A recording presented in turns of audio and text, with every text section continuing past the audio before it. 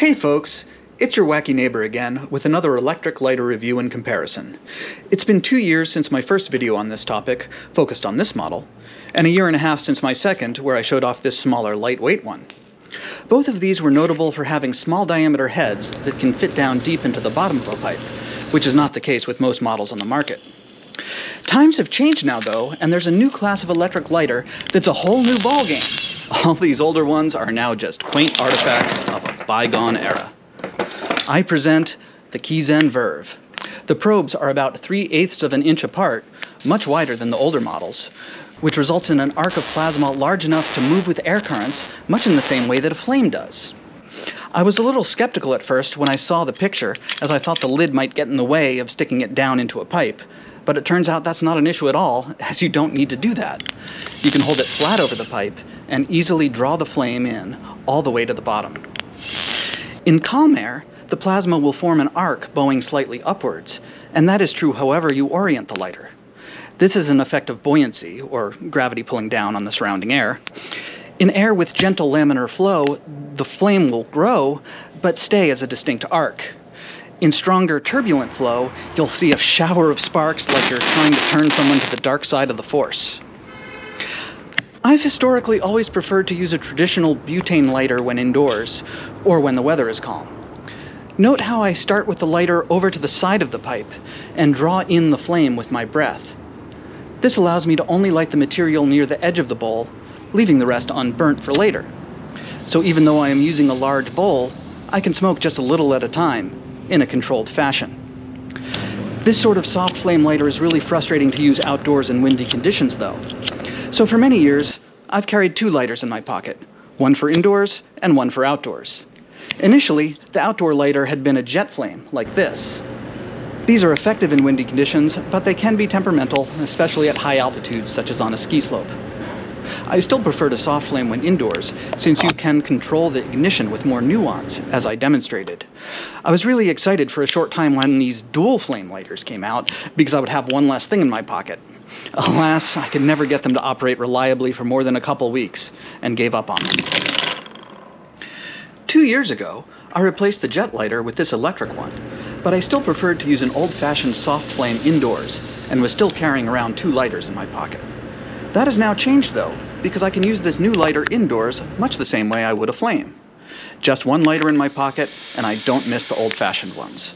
Can still draw the fire in with my breath to just light the edge. But using this outdoors in the wind is very different than any other type of lighter. The wind is not going to blow it out, but it will carry it along.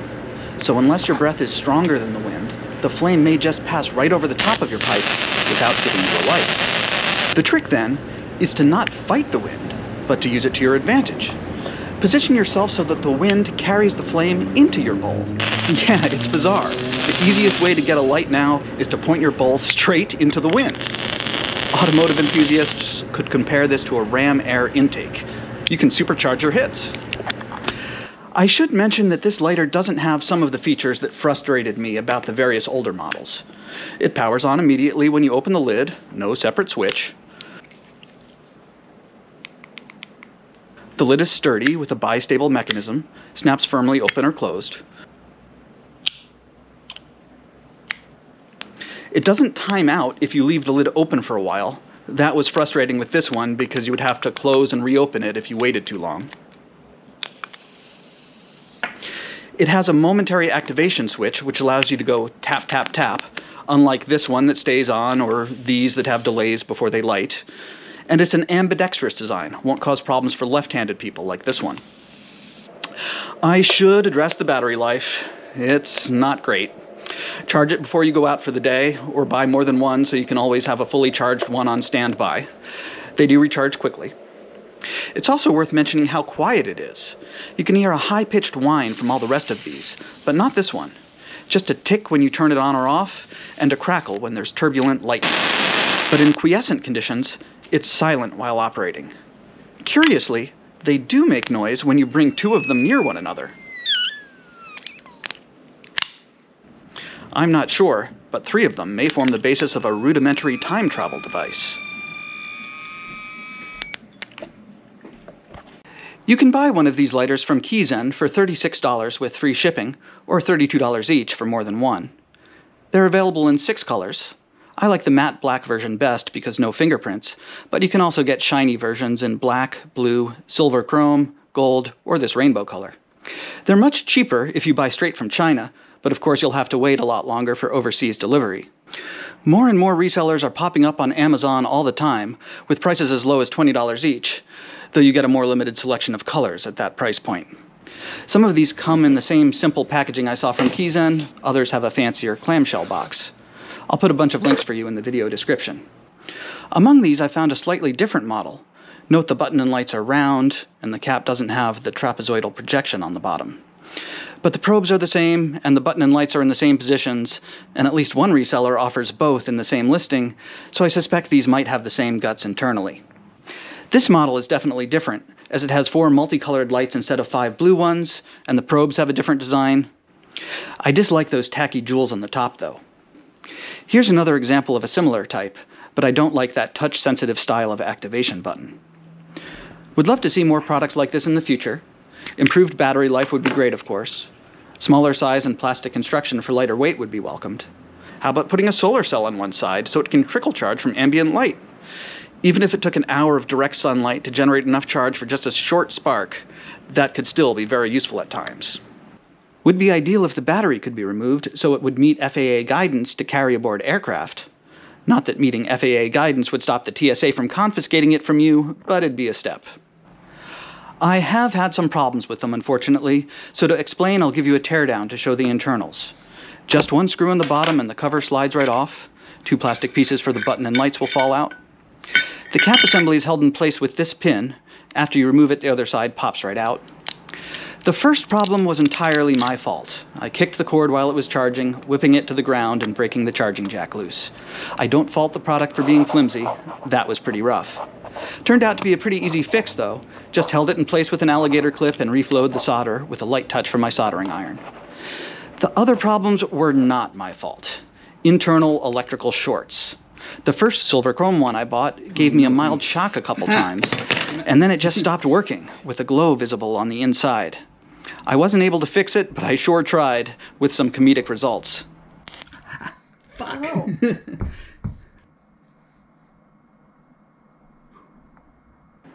Wait a minute. Why is it still on? Shit. Back away slowly. Did I... Oh, there we go. Make sure I'm not in the path. God damn it.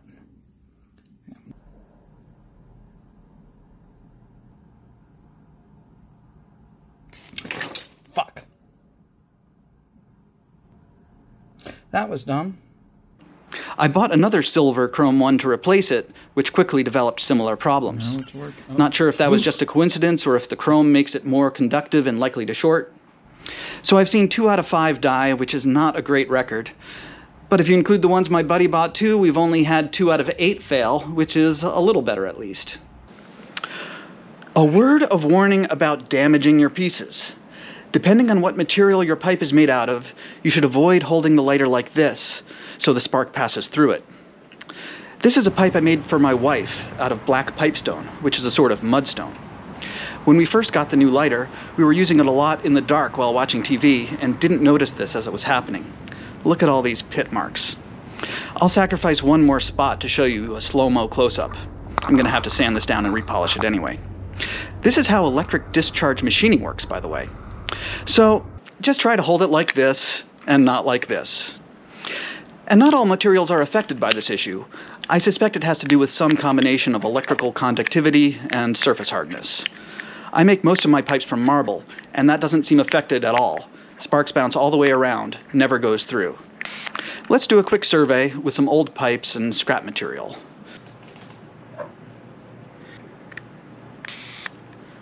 Don't expect glass to be damaged. No marks at all. It was my wife's when we first met. I made the snap-on cap for her myself. It's kind of neat. It rotates out of the way. You don't even need to snap it off. But eventually I made her a stone pipe, and that got put in the back drawer. I don't have any wooden pipes, but let's try this block of basswood. That probably will leave a mark. Not really, though. Ooh, yep. I don't have any ceramic pipes, so let's try this old coffee mug. Nope. Not leaving any marks on ceramic. Even when it goes through, not leaving a mark. How about red pipestone? I don't want to ruin that one. So here's just some rough material.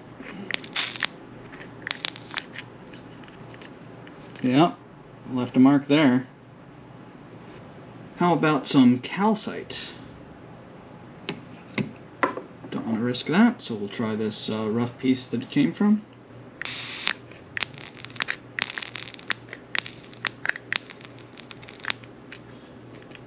Ow, yeah, that's hot. Cooked it. But when I just send it right through, it doesn't leave a mark at the spot. Let's try alabaster with household varnish. I don't use that anymore. Yeah, that's no good. This one was junk by now anyway, it's quite old. This is also peach alabaster, but has an automotive engine compartment clear coat that is much more robust. So when I hit the edge and it got high temperature, I mean that's just thermal damage, but when I go through, it's okay. Labradorite. This one is quite nice. I've never used it, so I really don't want to risk that. But this one should probably be cut up into a pair of teardrop earrings or something. Let's try this.